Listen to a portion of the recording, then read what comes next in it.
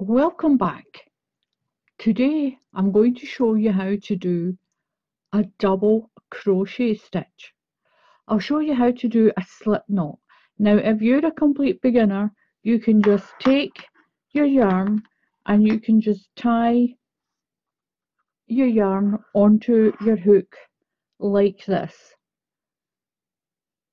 Completely acceptable, no trouble at all. If you want to be a little bit more professional, to do a slip knot, just wrap the yarn around your fingers and across like this. Take your hook under the loop and pull the yarn through,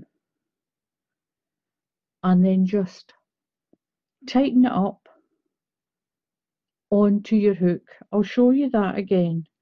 Just wrap the yarn around your fingers, put your hook underneath this one, that's your tail, pull your yarn through and tighten it on to your hook. Don't do it too tight. You can just simply tie a knot as well. To do a chain, this stitch on your hook is always called the loop. It's not a stitch, it's a loop. Yarn over your hook and pull through that loop. That makes your first stitch. We're going to do a foundation chain. Yarn over your hook and pull through that loop. Makes another stitch. Yarn over and pull through. You just do this the way that's comfortable. I'm going to make myself a foundation chain.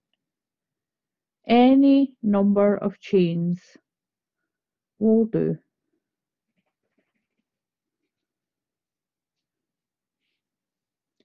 So I've got my foundation chain. What we're going to do is we're going to work into the fourth stitch in the chain. Do not count the loop on your hook.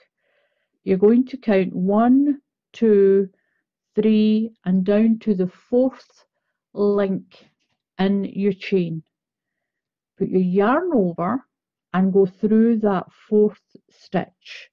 Just push through, pull your yarn through, yarn over your hook, come through the first 2 loops, yarn over your hook and come through the second 2 loops.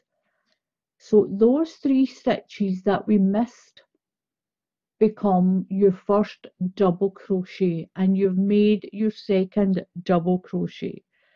So we're going to the next stitch in the chain. Yarn over your hook and go through the next stitch. Pull your yarn through, yarn over your hook, keep your loops in the work area of your hook. So yarn over and you'll pull through 2 loops, yarn over and pull through 2 loops, and that is how you do a double crochet.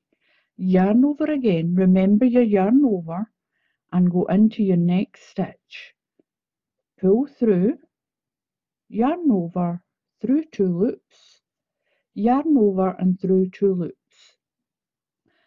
Now when I go into the stitch, it looks like a V and it's got this little tail coming out. I go right into the corner of the stitch and it catches 2 loops of that stitch. It holds your foundation row better when you do it like that. You don't need to do it like that. You can just scoop up 1 loop if you want. A lot of people just scoop up 1 loop. It's up to you. You can either scoop up 1 or you can go right into the corner and have 2 parts of that chain on your hook. I like to have 2 parts. It seems to give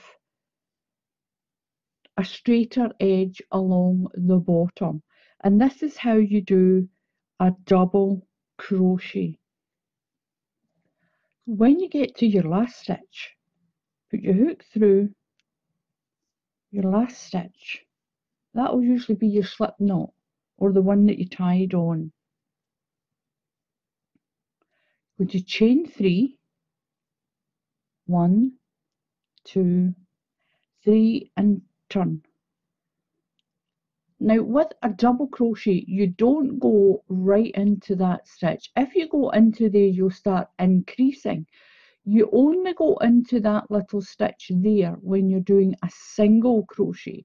When you're doing a double crochet, skip that one right at the bottom of your chain and go to the next one.